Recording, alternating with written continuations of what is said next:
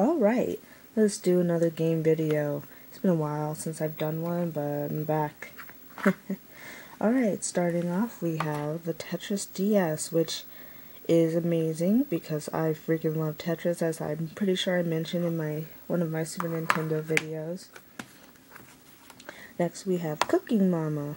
I mean, really, who doesn't have this title for the DS? It's just something to play when you're, don't really need to concentrate that much.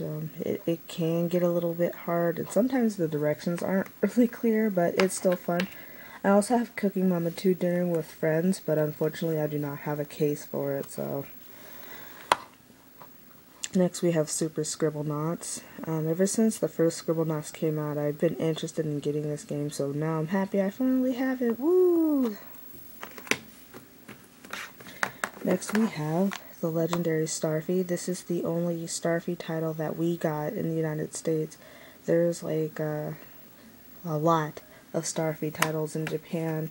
Probably as many as this guy here has. Kirby. Well, actually, not as many, but Kirby is another popular mainstay in the Nintendo universe.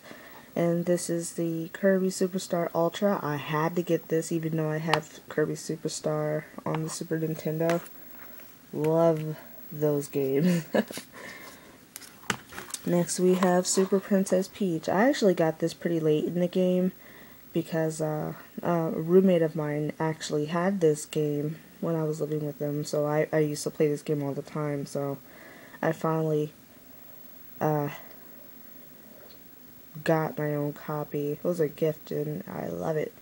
I love Super Princess Peach. I remember for a while some feminists were flapping about it being sexist because she uses her emotions. Like, well, you know what? Everything in that game uses their emotions, including Bowser, so if you're gonna complain about something being sexist, how about playing the game first? Next we have Mario and Luigi's Bowser's Inside Story. I've played Mario and Luigi Superstar Saga, but I have not played Partners in Time. And the reason why I don't have Partners in Time and had this one instead is because at my local GameStop, Partners in Time was $40, while this one was $25. So I'm like, well, I'm broke, so maybe one day I'll get Partners in Time. People have been telling me how awesome that game is, and I really would like to play it. Next we have the Sonic Classic Collection, which has 4 games in one. So Sonic 2, Sonic 3, and Sonic and Knuckles. You can also play Sonic 3 and Knuckles, so that's awesome. I love that. I always pop this in, and if I want, beat oh goodness gracious, I'm staring at the Final Fantasy box. Beat Sonic 1. I love Sonic 1. That's the one that I can beat without any sort of issue, get all the Chaos Emeralds and everything. I'm in my 20s and I still can't do the special stages in Sonic 3. I can't explain it. I don't know. I run into the red ball every time. Next we have Sonic Adventure Rush. Goodness, the Rush series and the Adventure series come together in Sonic Adventure Rush. There's like another Sonic Rush adventure, but I'm just gonna stick with this one. I can't play this one as much as I would like because it makes me extremely dizzy. A lot of the newer Sonic games make me dizzy, give me like extreme vertigo, and I don't know what causes it. But I'm who they made those warnings for at the beginning of the games. And we have Sonic Chronicles: The Dark Brotherhood, which I liked it. It didn't really get received well with the masses, but I enjoyed this game immensely. And it's made by BioWare.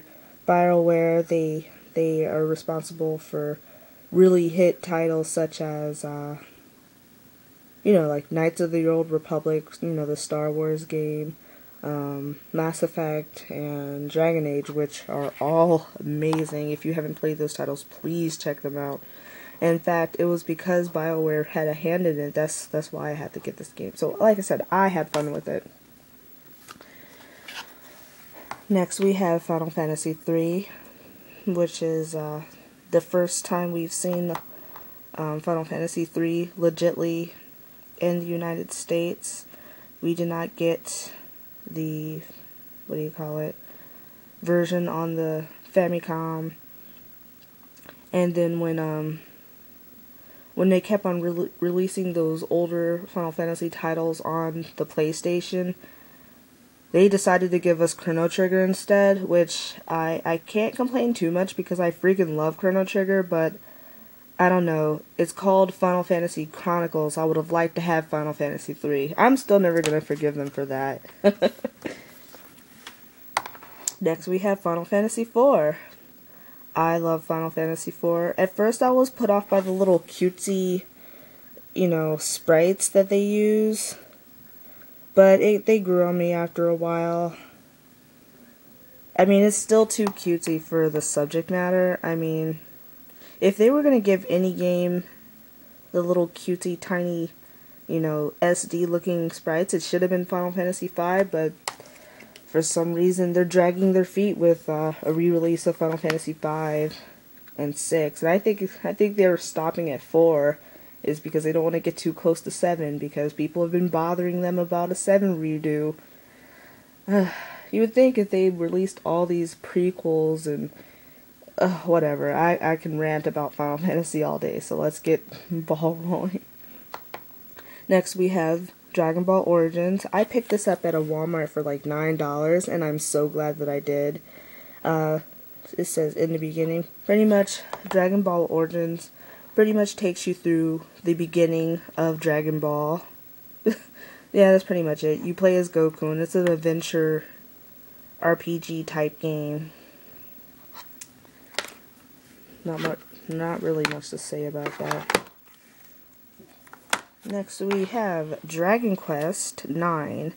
We actually have 2 copies of this game, so I'm only going to show you the case for one. Dragon Quest IX Sentinel of the Starry Skies is my first Dragon Quest. Oh, not my first, but 8 was the first one that I played, and I loved it. So we had to get 9. 9 has it's so much fun because there's so much puns in it, and I'm a very punny person. I love puns. So yeah, you start off as an angel. But yeah, check this game out. It has really cool multiplayer capabilities, and so if you have friends that have the game, then that's definitely something you guys can all play together. And I mentioned this before, Chrono Trigger. Yes, I do have Chrono Trigger for the PlayStation, and I do. Well, not anymore, but in my youth I had a copy for the Super Nintendo. So this is my 3rd time owning Chrono Trigger. Thank you, GameStop, for that lovely sticker there. Anyways, yeah, the RPG of the Ages returns. I love Chrono Trigger. Could talk about this all day too, but I won't. Alright, that's the end of part 1 of the DS games. I'll be back with part 2. If I don't merge these into one video. Meh, whatever.